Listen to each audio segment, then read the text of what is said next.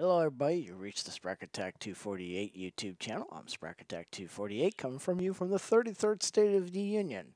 A little research for what that means. Tell you the answer? Not. Google it.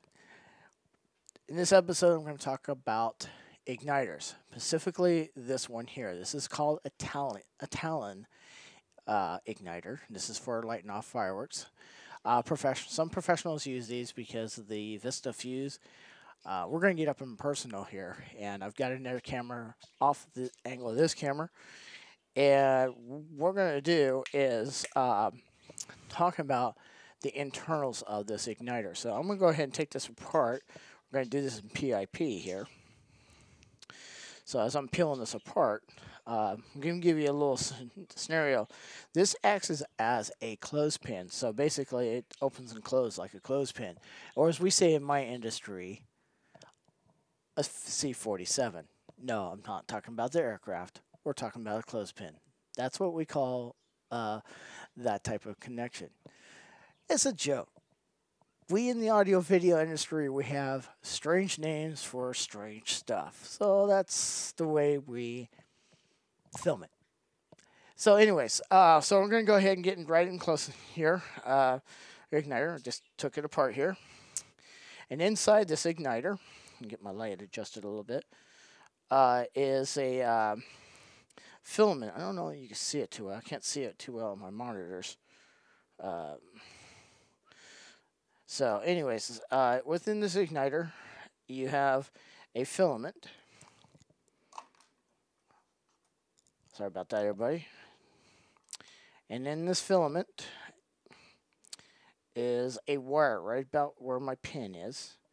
That wire gets really super hot, really quick, and it's hot enough to ignite firework fuses like Vista fuse. So we're going to go ahead and have ourselves a little bit of a fun here.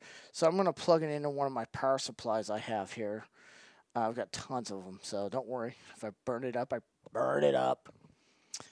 Or as one chap out here says, gonna pop it. So, anyways, I'll have to see if I can get permission to use his exact footage. So, anyways, there's the igniter. I'm going to try to get myself aimed here. And then I'm going to try to fire it here. And it should just burn right up. And you can see it gets, there it goes. So, and that's how the igniter works. It just gets really super hot. Now, what that filament is, it's tungsten wire. And this is like 60 gauge wire. And I don't know if this camera will pick it up better or not. So anyways, that's the end of this igniter. But what's neat about these is it works really great for my ground shows. And I use it a lot for my ground shows. And the nice thing about it is, no matter if I'm using all the consumer fireworks, 99.999% of the time, I'm going to get a successful ignition. And one of the great things about this is for you that are interested in doing electronic firing, you don't need a license for these guys. So that's the great thing about it. And all you got to do is go on the internet, buy, there's some remote firing systems. There's some pin fires out there. I have a Hellfire. That's the controller I have. And I have another one. It's called the Big Boom Sky Assault. And the difference between my Hellfire and that one is simple. How many cues I have.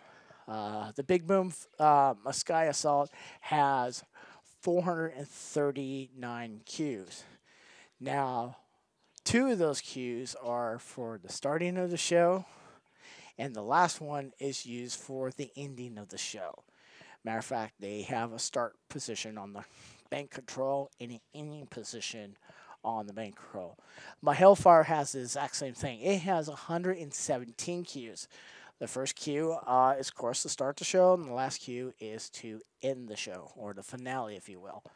So, anyways, that's the internal of one of these igniters. I hope you found that very informative, and I'll see you guys on the next post. So long.